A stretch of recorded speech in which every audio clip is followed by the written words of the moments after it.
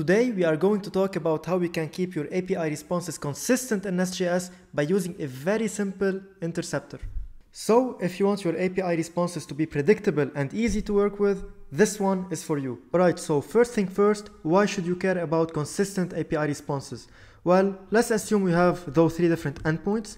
Endpoint 1 returns a response with the data field, endpoint 2 returns a raw JSON object right away, and endpoint 3 returns an array of different objects.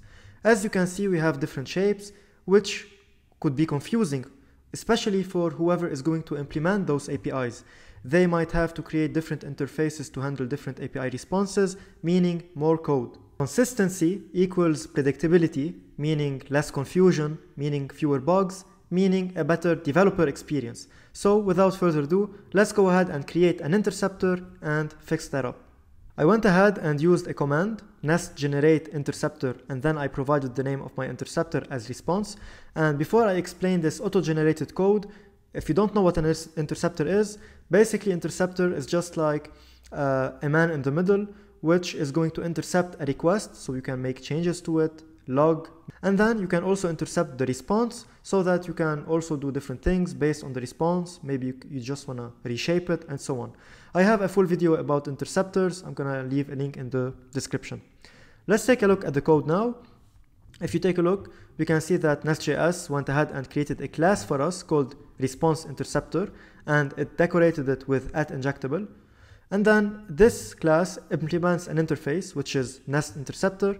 And if you take a look, it has this intercept method that we need to implement, which takes two different arguments: context, which gives us access to different things, such as the request reference, so that we can make changes, have some checks, and so on.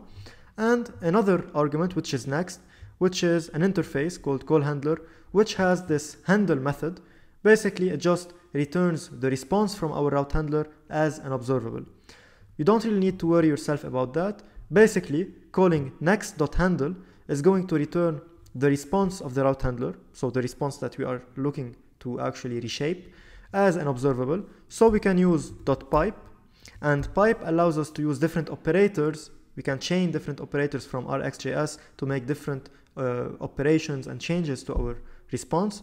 In our case, we want to reshape it, so I'm going to use the map operator from our XJS, and then here we can get the response argument. And what we're going to do is we're going to return an object, and here we're going to shape our consistent response.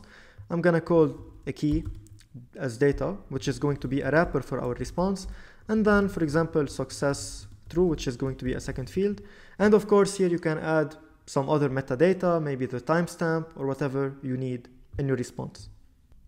And now in our controller, in endpoint 1, we no longer need to add this data field since our interceptor is going to add it.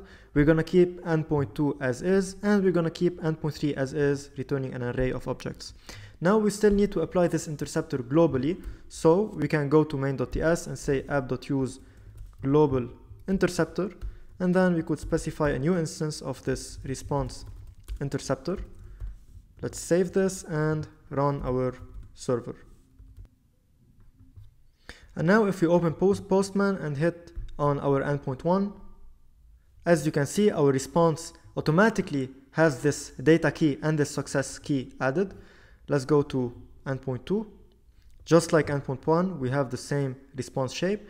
And if you go to endpoint 3, if we hit send, as you can see, we still have our response wrapped in this data, even though it's an array, and we also have this success true. So we can see that now our APIs have consistent responses. So as you can see, with just a few lines of code, we were able to make our API responses consistent, easier to maintain, and predictable. So any client or any developer trying to implement our API are going to know the standard that we are following, and it's going to be simple for them to implement it.